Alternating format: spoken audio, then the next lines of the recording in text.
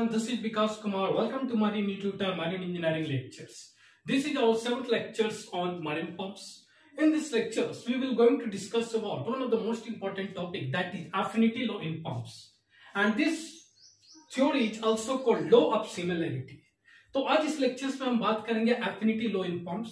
Affinity law of pumps के बाद हम बात करेंगे कैरेक्टरिस्टिक्स कर्व्स ऑफ पंप.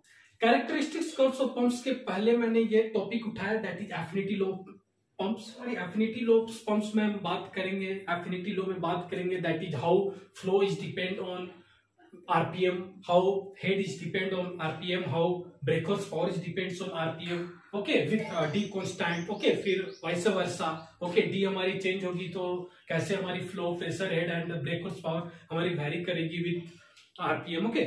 तो ये सारी चीजों पे हम डिस्कस करेंगे इस लेक्चर्स में. एंड ये लेक्चर्स आपके लिए इंपॉर्टेंट होगी एंड इंटरव्यू में पूछे जाते हैं, TME इंटरव्यूज में. And but actually the main focus, okay, the main M to deliver this lectures is because जो हमने आगे जो हमारी टॉपिक आएगी that is characteristics curves of pump, जो कि बहुत इंटरेस्टिंग होने वाली है. एंड एज ए इंजीनियर्स आपको वो लेक्चर्स जरूर देखनी चाहिए, ओके, जो बहुत ही जल्द आ जाएगी. ओके, कल तक हमारी वो वीडियो भी आ जाएगी. ओके, सो इसलिए ये लेक्चर्स आपकी वो जो भी थोड़ी थोड़ी बेसिक्स जो होती है, फ्लो कैसे डिपेंड कर रही है RPM पे वगैरह, ये सब सारी चीजें इस लेक्चर्स में कवर की जाएगी. तो सबसे पहले हम बात करते हैं affinity law. Okay, that is affinity law. सो जो एफिनिटी लॉ है, ओके, वो हमारी क्या करती है, रिलेशनशिप बताती है between flow, okay, between Q and RPM, between head and RPM, between breakers power and RPM. ये हमारी एक रिलेशनशिप बताती है जिसके with the help of this relationships, okay, क्या करते हैं, हम कर्व ड्रॉ करते हैं. ओके, हमें पता चलता है कैरेक्टरिस्टिक्स ऑफ पंप्स हमें पता चलता है. ओके, सो मैं आपको ये बताना चाहूंगा why we need to study affinity law. क्यों जरूरत है एफिनिटी लॉ पढ़ने की?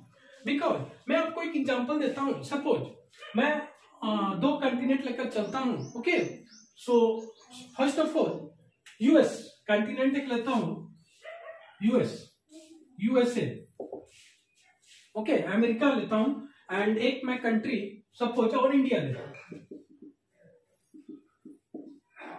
तो यूएसए में हमारी जो फ्रीक्वेंसी होती है 60 हर्ट्ज होती है एंड इंडिया में जो हमारी फ्रीक्वेंसी होती है 50 हर्ट्ज होती है.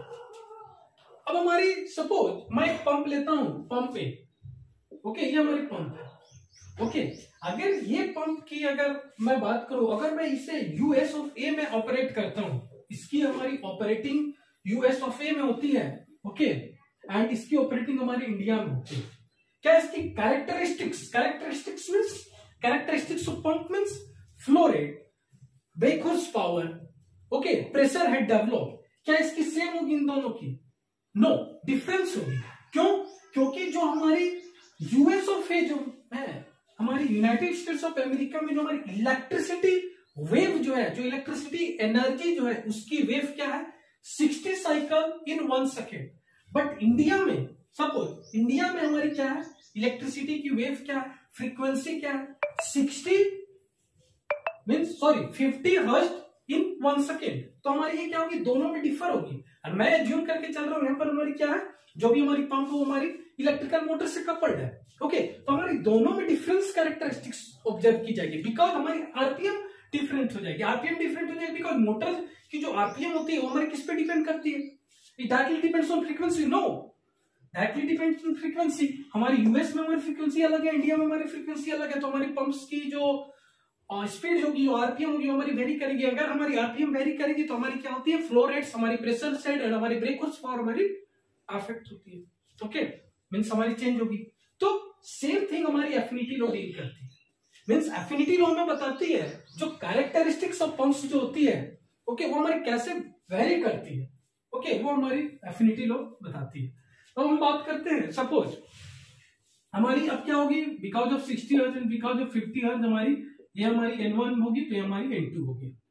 ओके, तो हमारी फ्लो में डिफरेंस होगी, फ्लो में भी डिफरेंस आएगी. ओके, फ्लो सच है Q ये हमारी क्या फ्लो रेट है एंड ये हमारी गैलन पर मिनट हम इसे मेजर करते हैं. Is directly proportional to N. Okay, Q is directly proportional to N means N final जो फ्लो रेट होगी दैट इज क्यू, तो सॉरी क्यू फाइनल जो होगी that is Q initial into an final bye an initial. Got it? Linear equation हमारी होती है, Q is directly proportional to N. Same pressure head, okay, is measured in feet. Pressure head H is directly proportional to n square. Same brake horsepower. Brake horsepower with the power which need to lift the water. Okay, that is n cube. Brake horsepower हमारी cube के factor पे depend करेगी, n cube. Okay, and we assume that here diameter is constant. जो impeller diameter जो है वो हमारी constant होगी. Okay, ये हमारी हम मानकर चल रहे, तभी ये हमारी इक्वेशंस वैलिड। ओके, सो जो मैंने आपको ये इक्वेशंस जो बताया, ऐसे इक्वेशंस आपकी वन ऑफ द जो एग्जाम्स कंडक्ट करती है synergy group of shipping company. Okay, synergy group of shipping company में इस पर भी क्वेश्चंस पूछे जाते हैं।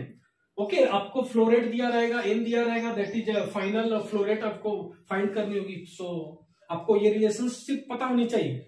ओके, मे बी फिर फर्दर आपको बीएचपी फाइंड करने को बोलता है। ये सिनर्जी एग्जाम से बहुत पूछे गए, सिनर्जी एग्जाम बहुत पूछे गए ये इस पर क्वेश्चंस। ओके, नाउ सेम अगर हम आरपीएम कांस्टेंट रखते हैं, ओके, हम आरपीएम कांस्टेंट रखते हैं, जो हमारी क्यू होगी वो डायरेक्टली डिपेंड्स ऑन डायमीटर, ये इंपेलर डिपेंड करेगी, impeller diameter. H is directly proportional to d square, BHP is directly proportional to dq. Okay, सो ये आपको रिलेशनशिप याद रखना है। नेक्स्ट लेक्चर में हम बात करेंगे characteristics curves of centrifugal pump. वहां पर मैं आपको कर्व के साथ मैं आपको बताऊंगा जो भी फ्लो रेट है, ओके, क्यू जो है हमारी हेड से कैसे रिलेशनशिप है, जो भी हमारी फ्लो रेट है वो एफिशिएंसी से कैसे वेरी करती है, जो भी हमारी पंप की फ्लो रेट है वो हमारी ब्रेक हॉर्स पावर से कैसे मींस वेरी करती है, सारी चीजों में डिस्कस करूंगा नेक्स्ट लेक्चर्स पे। नेक्स्ट लेक्चर बहुत इंपॉर्टेंट होने वाली है, नेक्स्ट लेक्चर्स को आप मिस मत करो। ओके, सो ये आज की हमारी लेक्चर्स थी। सो ये हमारी छोटी सी आज की लेक्चर्स थी, दैट इज एफिनिटी लॉ।